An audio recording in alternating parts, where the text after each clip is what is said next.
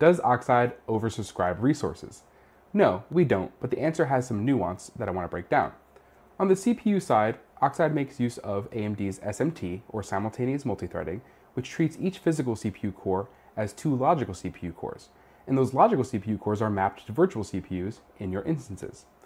On the RAM and disk side, those are just bytes all the way down, so your instances are free to use however much RAM and disk they need should it be available in Oxide. This approach helps prevent resource exhaustion. You can configure silo resource quotas to limit the amount of CPU, RAM, and disk available for use in your silo. The CPU and RAM for running instances count against a quota, and the disk for running or stopped instances also count against a quota. This helps mitigate the noisy neighbor problem, where one instance uses resources that another instance needs. In fact, you cannot start an instance that would otherwise exceed quotas.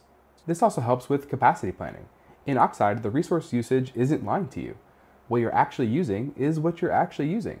And if you need to change the number of resources you're using for an instance, you can do that. You can resize an instance without worrying about jumping up to some new resource size that costs more, because you own the Oxide cloud computer.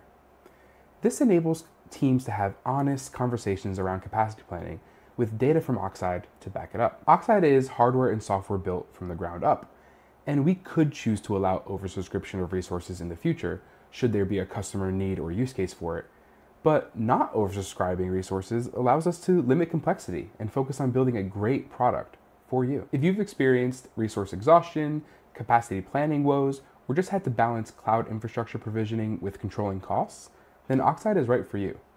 Oxide solves all of these problems and more and allows you to rightly provision your workloads on Oxide today. Head over to our website to learn more.